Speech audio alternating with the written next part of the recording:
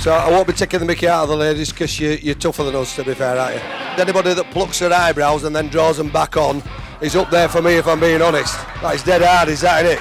If we did that, we'd call it self-harm. She found me on one of these porn sites. It's not funny when you get caught, is it?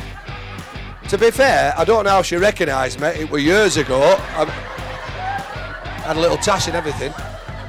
And she said to me the other week, "This isn't working out. You're getting on my nerves. It's just not right." She said, "Why don't you go to your mum's for a bit and get out?